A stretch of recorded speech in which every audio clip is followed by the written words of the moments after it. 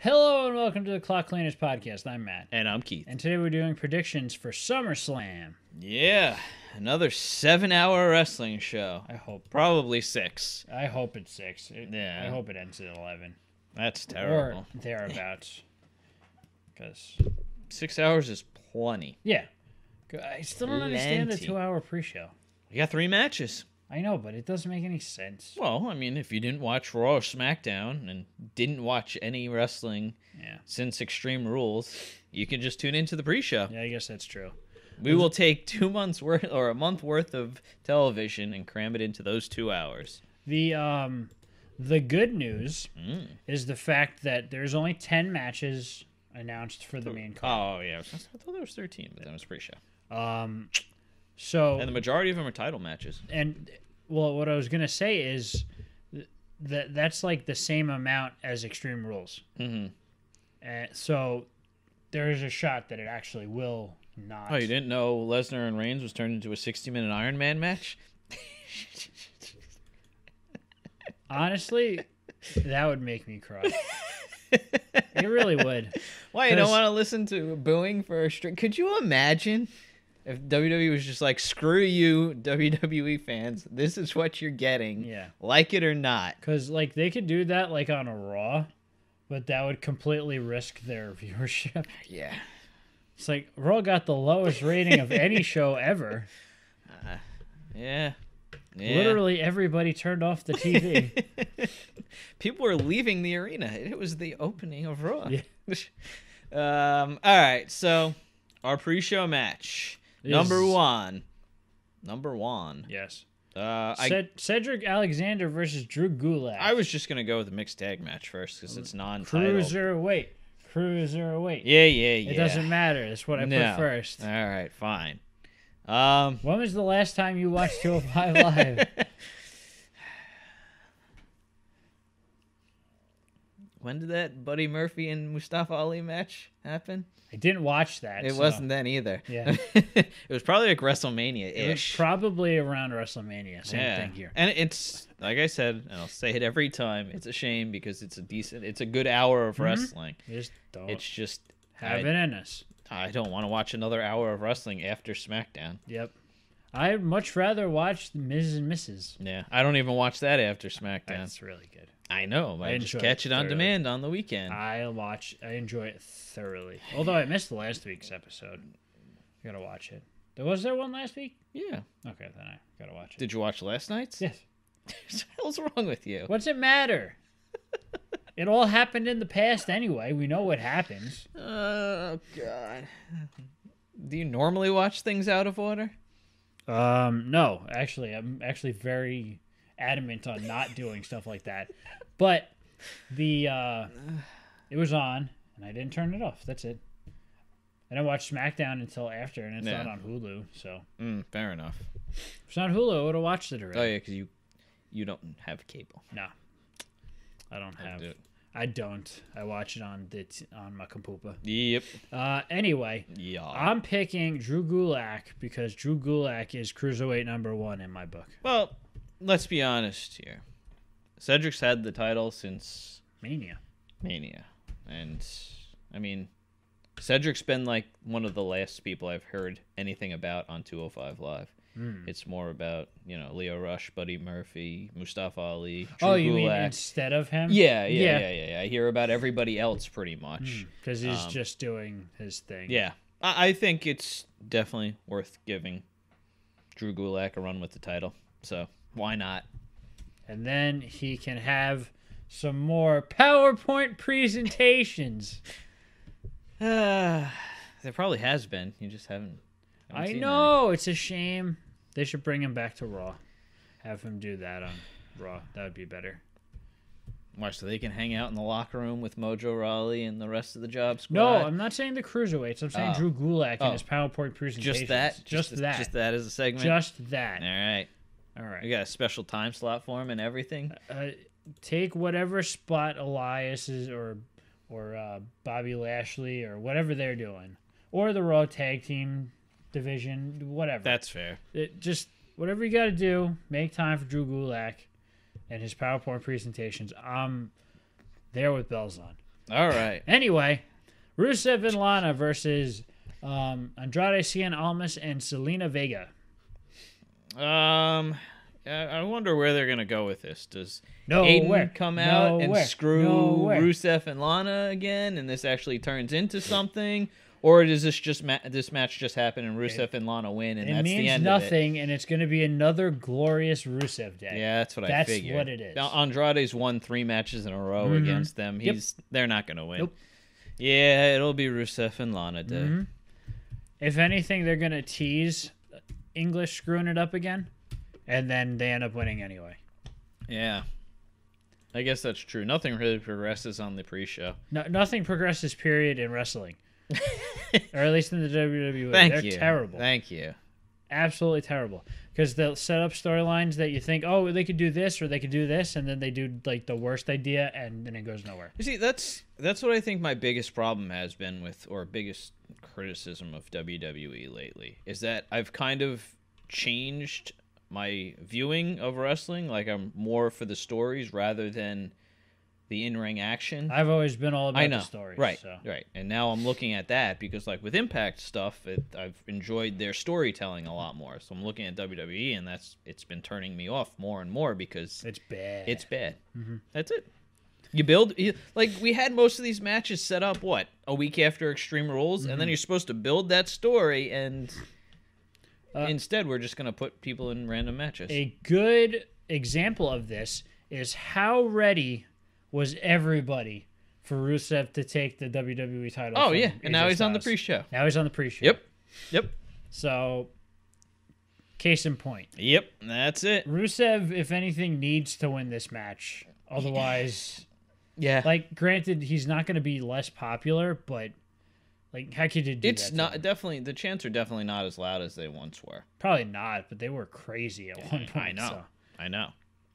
So. Anyway, moving on. Moving We on. have the Raw Tag Team title match, the Revival versus the B Team.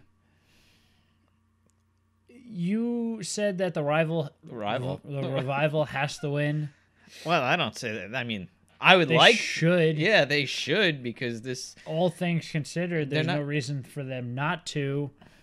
But Are the B team going to lose their streak on the pre-show? yeah, I was gonna say it's the pre-show. The B Team.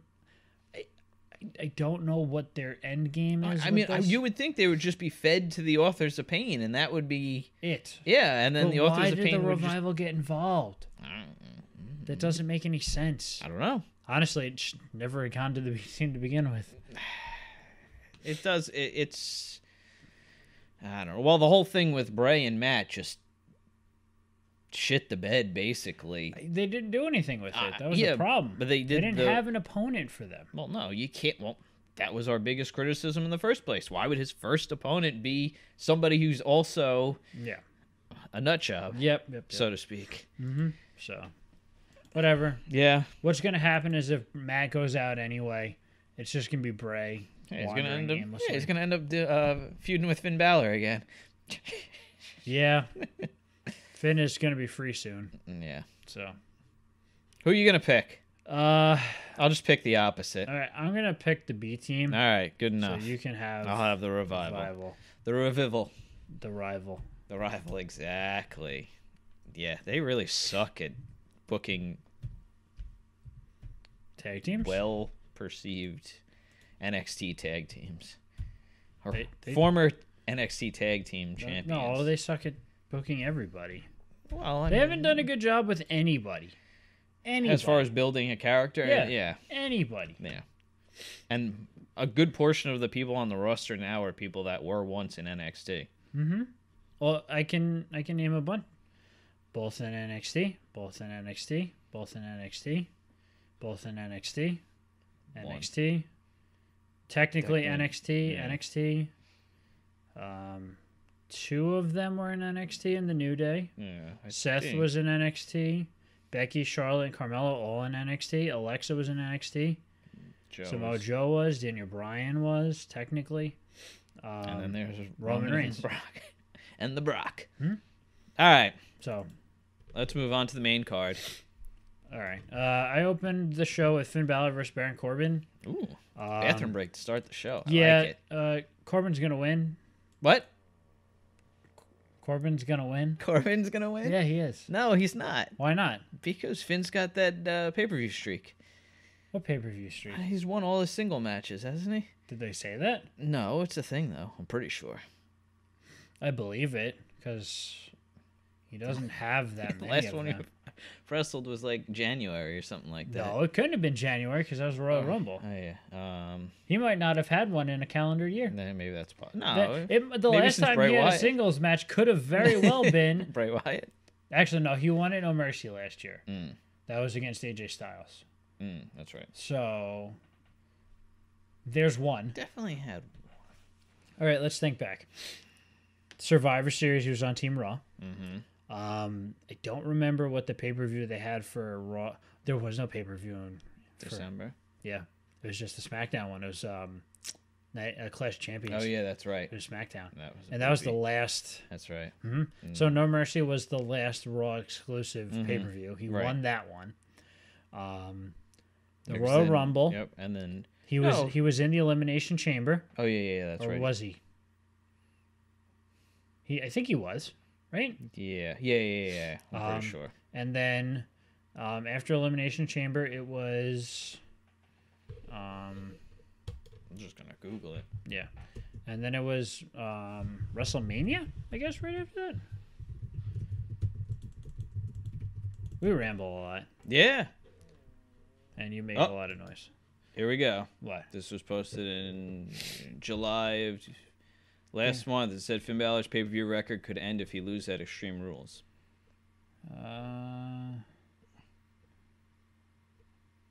And he went up against Baron Corbin. 4 single matches.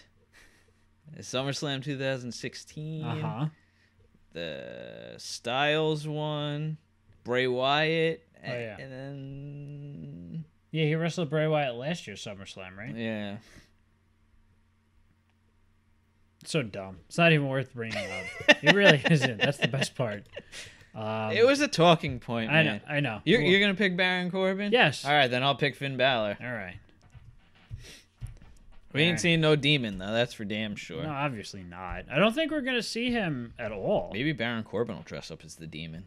That'd be funny. That would be. Yeah, wearing that, like, elf hat or whatever that he wears. Wait, Finn? Or are you talking Yeah, about... Corbin would wear the elf hat. Yeah. All right. Up next, we got Jeff Hardy versus Shinsuke Nakamura for the United States Championship. Who do you have and why? It's pretty funny that Shinsuke and Randy Orton aligned themselves. Yeah, Both have to do it. You were thinking about it too, weren't you? I know what you mean. Shinsuke's gonna retain. You think Shinsuke? Yeah.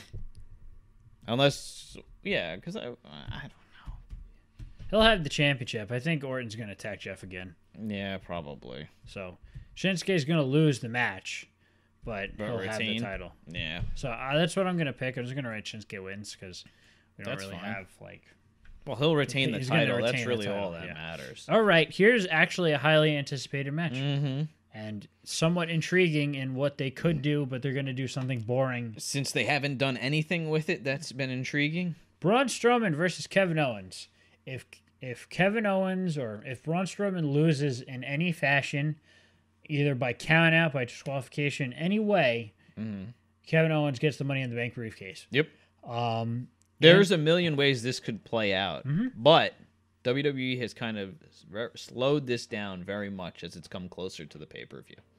Well, in all fairness, the first couple of weeks they just gave Braun reasons to lose, and then this week they gave him the one victory that he's gotten, really. In the past... It happened once, right? No, that's not what I was going to say. Oh, okay. In the past, if it was anybody but Braun Strowman... guarantee Kevin Owens walks away with the Money in the Bank. That's fair. Braun Strowman is too hot right now, and they think too much of him. All right. Before you go any further, do you think, obviously this match will be earlier in the card, do you think the outcome of this match will portray the out or will showcase what will happen in the main event? Or affect the outcome, I should say. Kevin Owens won't get involved if for whatever reason he gets the Money in the Bank briefcase. That'll be the following night when Brock destroys Roman if he wins, or Braun destroys Brock if Brock comes out and he wins. That's the only thing I can see. Yeah. So, because if Owens wins, then Reigns is probably walking away with the title. Yes, but I don't think they're necessarily like related.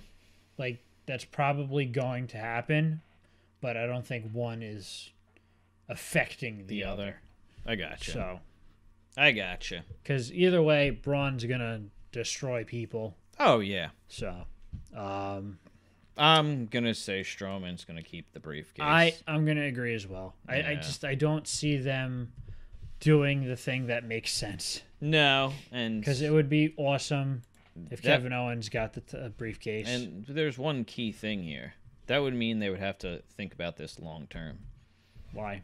Well, I mean, I'm just. Well, whoever it is probably cashing in within 2 nights. I guess that's true.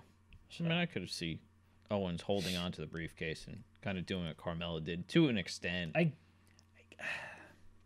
don't know if they're gonna do that though, unless because this is something they can do. He gets it back and then he just continues to feud with Braun, and I see that possibly happening. True too. Yeah, which is not what we want. No. So, well, I guess we'll see. Yeah. Okay, we got the Bludgeon Brothers versus the New Day. Pass. I don't want either team to win. Yeah. I don't really care. I wanted to see the Bar face versus the Bludgeon Brothers. Yeah, that's what I wanted to see. Win. Yeah. I don't really care if the New Day wins. No, and the Bludgeon Brothers are going to disappear into nothing if they lose. Are they just going to disappear and then we're like, oh yeah, we got the club, let's put them on TV now. Yeah, well, and the problem is they've been having the Bludgeon Brothers do squash matches, so they're obviously not going to make them disappear, because why would they waste time on someone who's not going to be around? So, are we really going to ask that question? I guess that's true. Yeah. I'm going with the Bludgeon Brothers. Yeah, I'm going to agree. Hopefully the Bar will face them at a later point then. Yeah, I guess that would make sense. All right, so we got Dolph Ziggler versus Seth Rollins for the Intercontinental Championship. We said it on our Raw recap. Seth wins. Dean attacks him. They feud over the title. And blah, blah, blah. Yeah, that seems to make the most sense. And I don't know.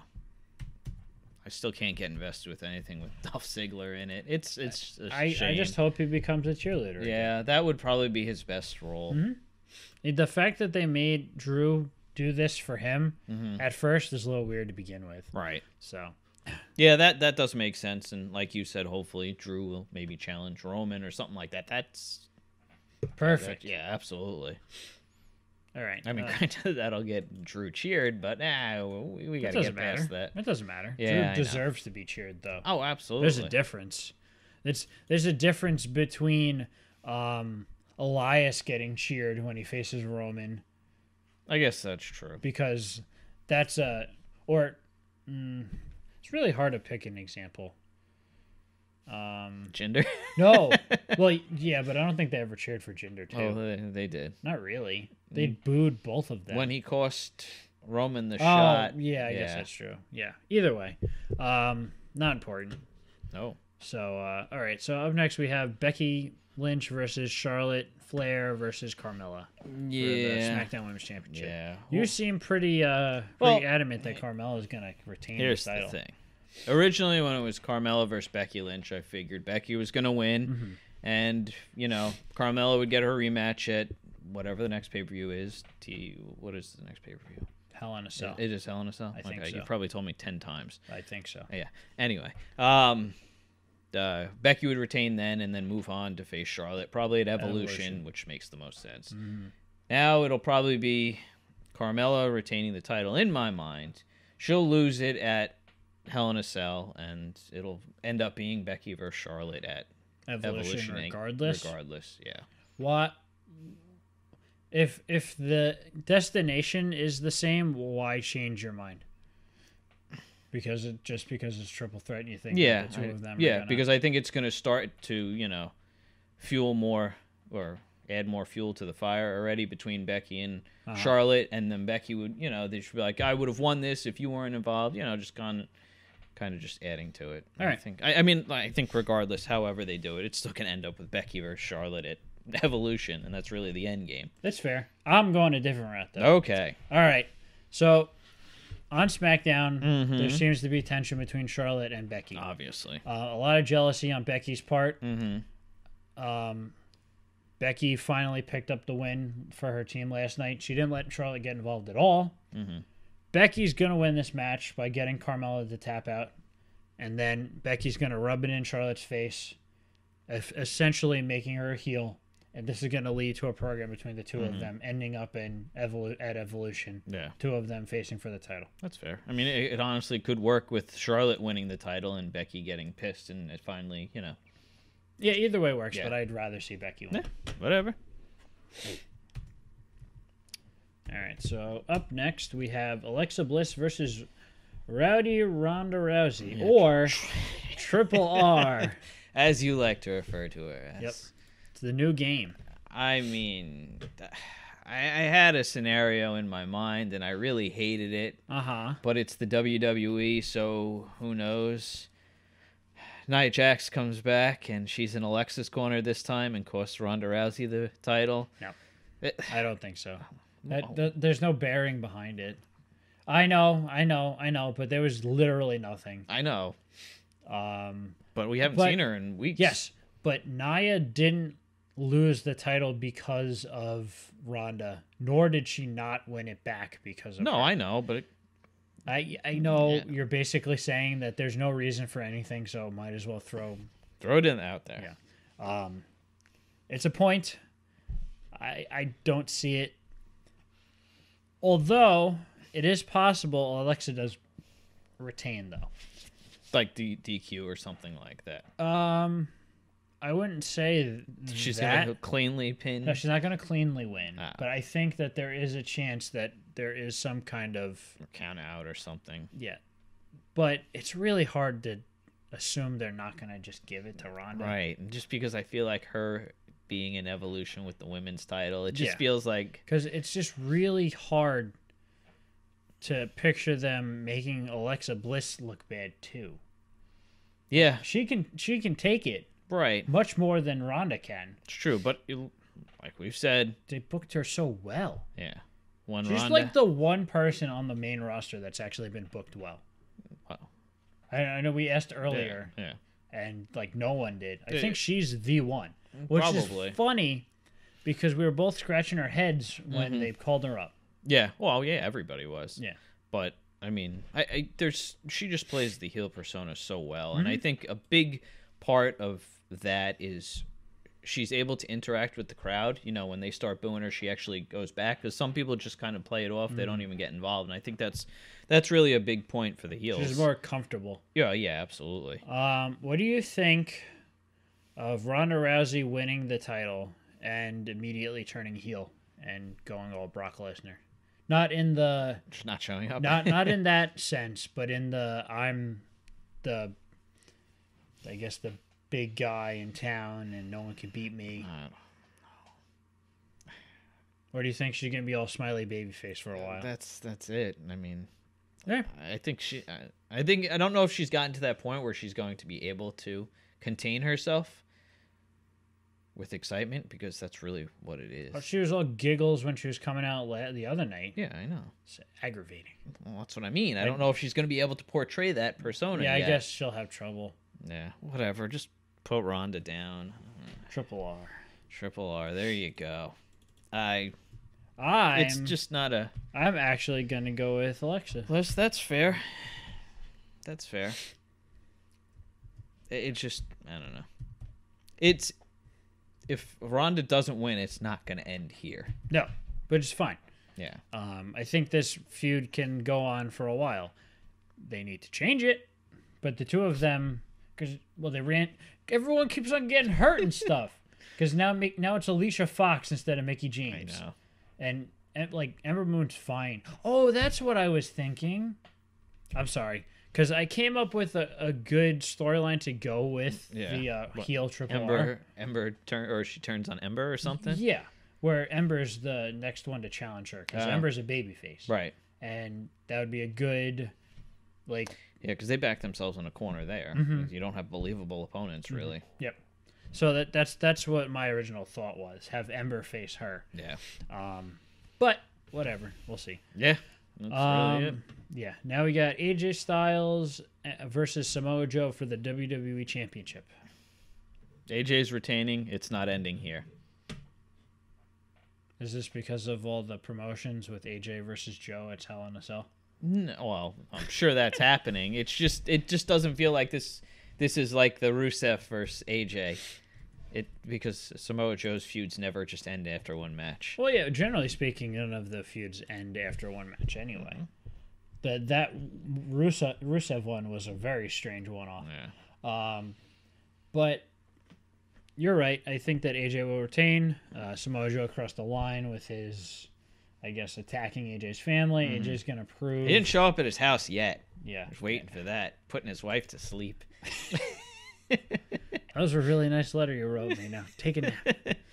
Anyway, I agree. Yeah. I don't think it makes any sense for Joe to pick up the title just yet. It could be one of those instances where AJ wins and Joe's foot's under the rope or something stupid that continues the feud. Just hopefully we don't get a Kevin Owens, AJ Styles botch where the other person was supposed to win. Yeah, that'd be bad. All right. Now we have the highly anticipated Daniel Bryan versus The Miz. What do you think?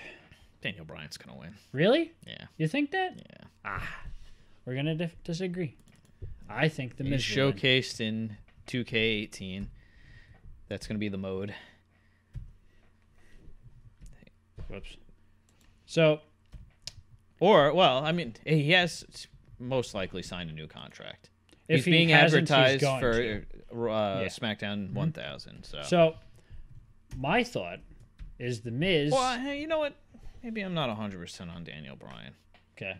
Just because, again, this is something that's not going to end. That was 100% my point. Yeah. Okay. So, on SmackDown, The Miz was insistent that Daniel Bryan needs him.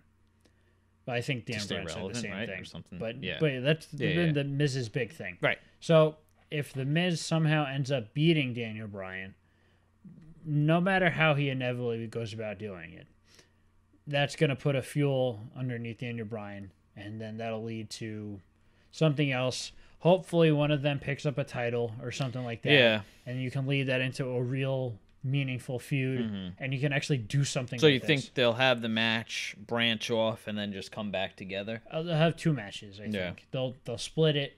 This will culminate next year. Yeah. And into something. Hopefully at WrestleMania. Yeah, so there won't be a Hell in a Cell match is what you're saying. No, there could be. Yeah. That would make a lot of sense. It would. Yeah. Because if you let The Miz win... Right, yeah, it's going to... Yeah, because Daniel Bryan wins, it kind of ends it right there. All right, change it to The Miz. All right. You've persuaded me. It just makes sense. And, this is one where there's no one side is better than the other, and it makes more sense for one side to win.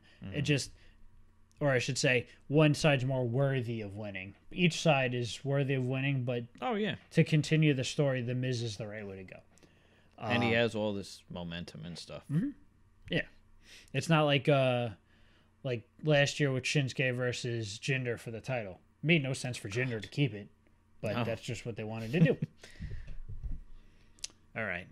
Speaking of... So, it's funny. I had a random thought the other day. Could Jinder's title run winning over Randy Orton because he was going to bring allegations about Randy Orton forward?